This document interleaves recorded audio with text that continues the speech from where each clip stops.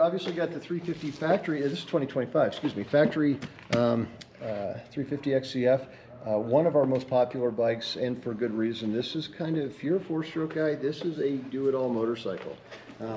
Has some great bits on it, as you can tell, and anyone who's been following this bike since 2023, this is an absolute monster. They've put so much power into this bike. It is more powerful than the old 450s were.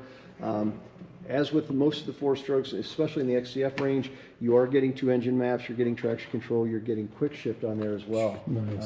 So lots of like. While you're up there, you see that you've got the softer gray grips on there. It does come with a gut seat, very much similar to only the second bike I've seen this on. Obviously, the 300 XCW factory has a gut seat on it, so it's nice to see these starting to show up on the KTMs. They've shown up a few times on primarily the Rockstar Huskies. As we kind of take a look at what comes on this bike, I mean, really big deal on this pipe. So man, this is a roughly $850 pipe. It is spark arrested, which is nice also, so that you're not swapping exhaust right out of the gate. My only wish is that it came with a equally nice titanium header pipe. So what's going to happen is this pipe will blue and pink and purple all the way right to there. So for those of you watching, please spend the money on the header pipe as well, so you can have that a matching beautiful pipe, right? Absolutely. Anyway, but we started the back here, and the second bike that I saw, because obviously I saw the factories first, the second bike that has the new AT82s on there, the Dunlop Geomaxes, you are running a DID Dirt Star here with anodized hubs and nipples, Galfer solid disc on this one. Interestingly enough, this bike does not come with a disc guard, like some of the two-stroke cousins on there, but obviously we've got those here. As we move forward, orange frame, of course. You're going to have the upgraded frame guards on here. The Hinson cover, which is nice, so that thing can really take a hit as we go up. You do have the factory skid on there that comes with the base model as well. Red Bull graphics, of course, throughout, which make it pretty nice. This bike does come with a whole shot device that you can see right up here. So great hair scramble bike, cross-country bike that we've got here. What's really interesting here is we've got the electronic unit here that you can change engine mapping from your phone. This is a unit that we've used with a lot of our customers before. Really adds a neat dimension to customize your ride on your bike here. So that was always an option, or it came on the factory SXF 450. I think the 250 came with it as well. But now it's the first time I've seen it on a cross-country bike was with the 25 factory. So nice to see that they've added that.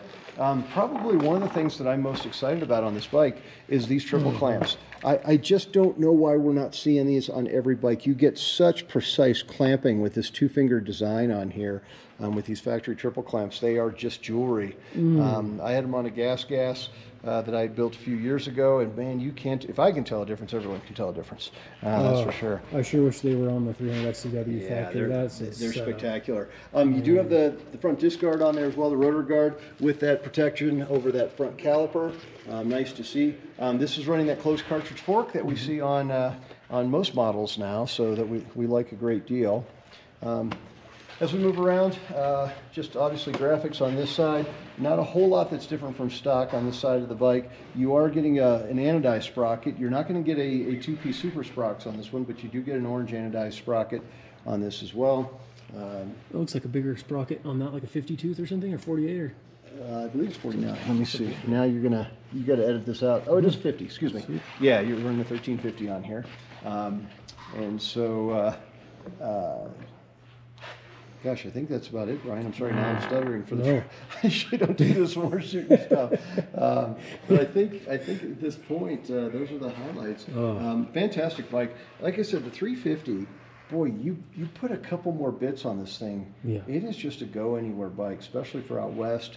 Still good on the tight trails around here as well. Yeah. But just a fantastic open country bike. Super duper cool bike, man. I love the color schemes that they've got going on. This is all embedded. That is really good looking bike, man. Well, Lee, thanks. We've got a 2025 factory edition XCF 350. Thanks for watching, guys.